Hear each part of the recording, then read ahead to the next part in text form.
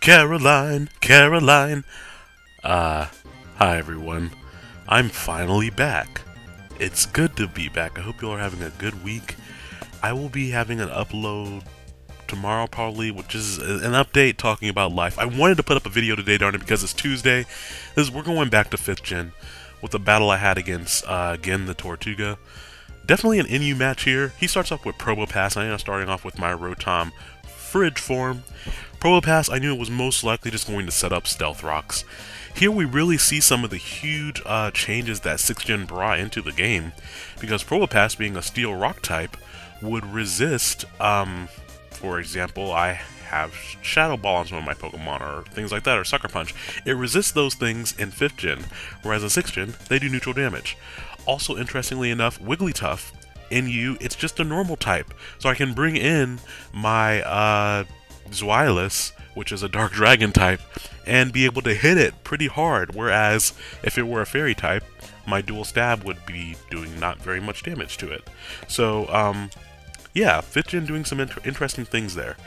Now, Wigglytuff is going to be annoying for just a little bit because it's such an adorable little puffball. It's going to keep on using Wish and Protect.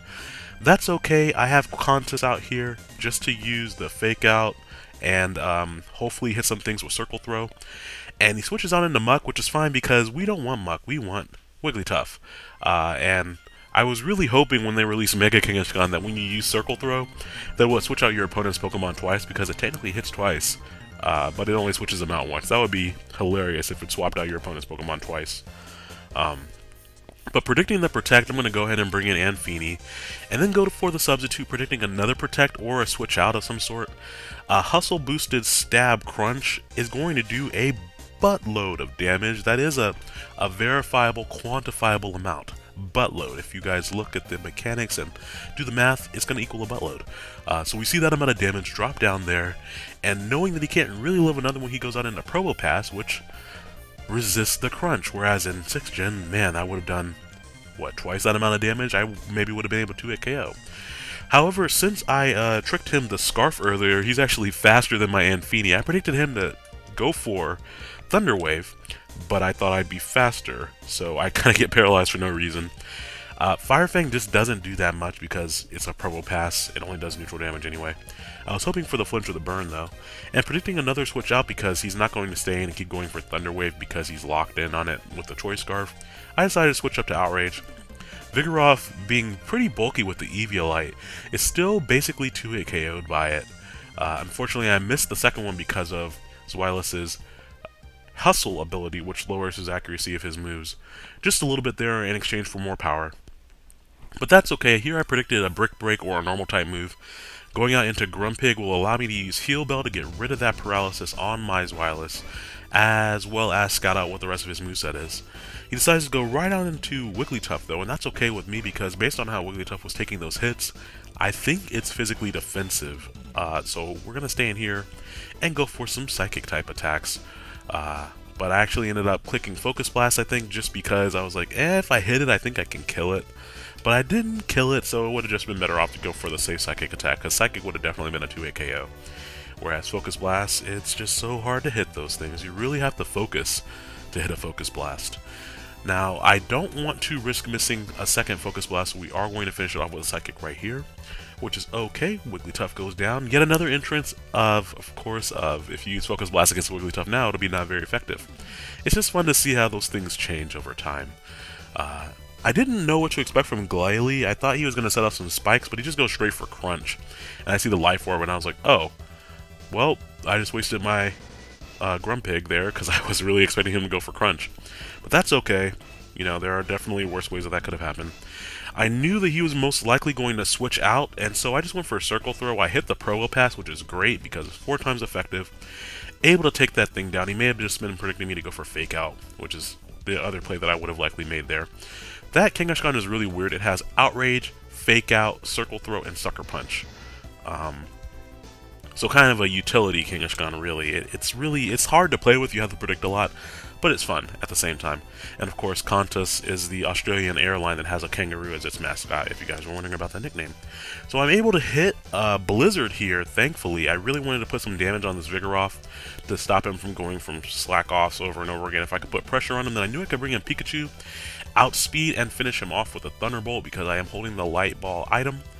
And so I'm able to finish it off. Hooray! Don't have to worry about Vigoroth anymore. I really enjoy using Pikachu in lower tiers and in Ubers. I don't typically use it in OU for some reason. But if it's Ubers, I will probably be bringing a Pikachu just because of how much it outspeeds with this great coverage. But that being said, this is a specially based muck, and it just takes me right out with a Sludge Bomb. I was hoping Thunderbolt would do a little bit more than that. I was hoping for 3/4 damage, but not quite there. Fortunately, my Mystic Water Ceramic is definitely able to take it out with a stab. Waterfall, and then Golduck comes out, and here I go. Haha, I am not Bandit, I am Mystic Water, so I take you down to about half HP with a Double Edge. He shows me the hidden power. I'm guessing it's Electric, just because of Golduck's coverage generally. You see Electric, a little bit more than Grass, I'd say, especially since it gets Ice Beam. But gonna bring back in Kangaskhan, whom I believe is... No, I still have Anfini. So I have Anfini and Kangaskhan left. I knew he was going to switch out right there. I remember thinking that. But I did not want to go for the Circle Throw in case he stayed in and hit me with a Scald or a Hydro Pump. Anfini did not outspeed either of his 2 remaining Pokemon, so I couldn't really risk that. And so he goes for the Ice Fang as I just Death Fodder Anfini because I wanted to get another free Fake Out off. And so now I'm going to bring back in Qantas and go for another Fake Out. Again, I was fairly certain that he was going to switch, but I felt like I couldn't take that risk because if I just went for Fake Outs, then I knew I had guaranteed damage. Whereas if I went for Circle Throws, not only was there a chance to miss, but he was also faster than me. So if he didn't switch, he might just outright KO me.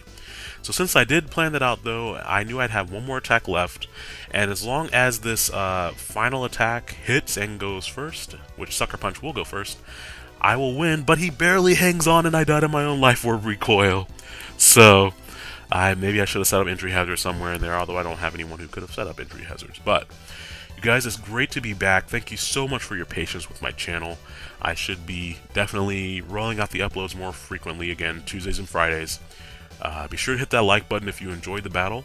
And for those of you guys participating in the May International Challenge League this weekend, good luck. I will be putting up a video talking about my team sometime this week as well. So, oh, and if you guys participated in the April Friendly, let me know your rank. I got 409. I was in the top 500 there out of over 11,000 participants, so I was really feeling myself there a little bit. But you guys have a great week, and I will talk to you all later. Bye-bye now.